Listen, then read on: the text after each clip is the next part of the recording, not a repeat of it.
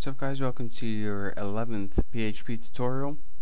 And last time I talked to you guys about an array, as you can see right here. And this time I'm going to talk to you guys about something a little different, and it's called an associative array. And instead of the last time where you just use numbers, as you can see before, you just use 0, 1, 2 to link it to a string of text. I'm going to show you guys how to use text to link it to a string of text using a technique called an associative array.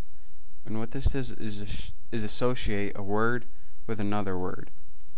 So let's just type in a variable, and I'll call this variable actions. And of course we have to set it equal to array to let it know we're doing an array.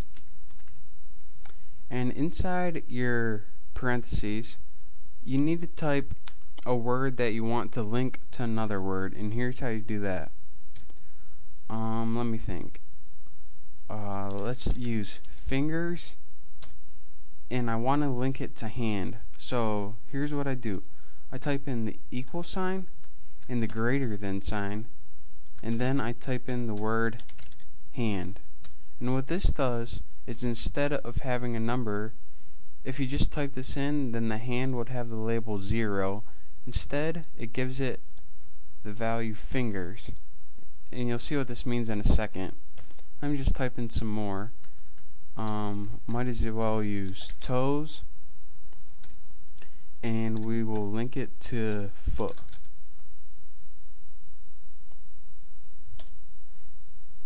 And we'll just do one more for fun. Let's just do teeth, and we'll link it to mouth.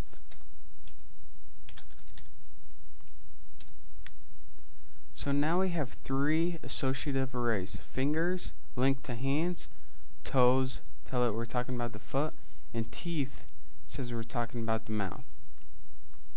Now when we go to the next line, we can echo these using a similar fashion as before. So say we wanted to echo or output on the screen the word hand. All we would have to do is type echo and type the variable actions, and then inside of your parameters, instead of typing 0 or 1 or 2 like we did before, you type in the word at the beginning, such as fingers. And what this does, gotta put that in quotation marks since it's a string. And what this does is says, alright, we have the variable actions, and inside we have the parameter fingers, and then we want it to link it to hand. So let's save this and take a look at what it looks like.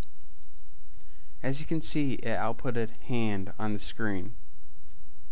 And this is a different way of labeling your arrays. Instead of just 0, 1, 2, when you actually want to use a word to remember it instead of just a number, it makes it a lot more simple and just a different way.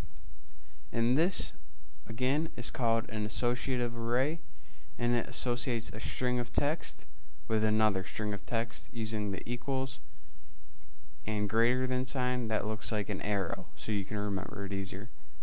Thanks. Bye.